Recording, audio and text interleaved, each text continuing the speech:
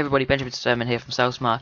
In this video, I'm going to teach you how to save money, make your own graphics, and make them professionally and with no software or download. So, first of all, you might not know this. Type in on Google, whatever your search engine is, Pixlr. So it's Pixlr, and it will come up first result. Pixlr.com. Already got that open here, and then you're going to be. In fact, I'll just go through the whole process just to narrow it down a little bit. Okay, so you're going to want to open the advanced side, because otherwise you're not going to be able to have enough tools. You want to go on advanced. It's not really advanced. I'll show you an example of what you can create. I mean, this took me about 5 minutes, and it's my Facebook cover at the moment. It may well change. So open the image computer, open this, and this is the cover that I made. Everything you've been looking for in one free service, blah blah blah. You know, remember you've got to leave a space here for the actual profile picture. So I'll be telling you how to do that. So that's, first of all, you need to know the dimensions for the cover, the cover photo. So it's actually 851 by 315. I'm pretty sure it's that. Yeah. And what you're going to do here is, first of all, you're going to go across and you're going to double click on this unlock to unlock the layer.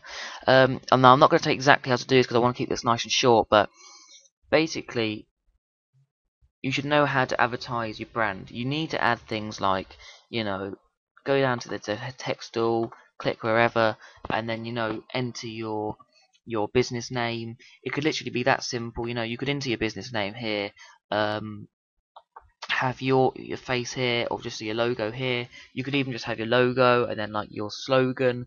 It really is so easy. If you're worried about it, you can search for any Photoshop tutorials. I'm actually going to embed a video below here, showing you a bit more in depth, because I don't want to drag on here.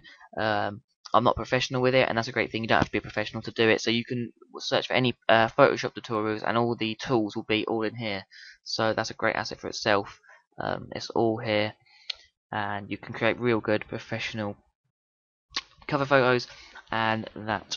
So what I'm going to do is I'm going to show you how to also create a profile picture. So all you got to do is just Google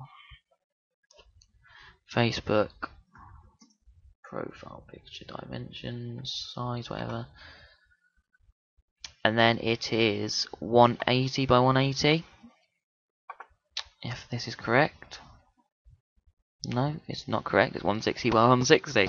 So, you know, go in here again, just file new image, 160 by 160.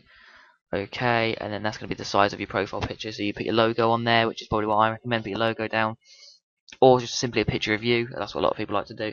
Picture of yourself, smiling or something, and it creates a bit more authority.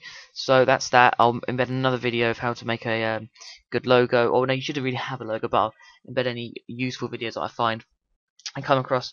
So what's next? Watch the next video in the series, everyone, and I hope you've learned something from this video. Cheers, guys. Bye.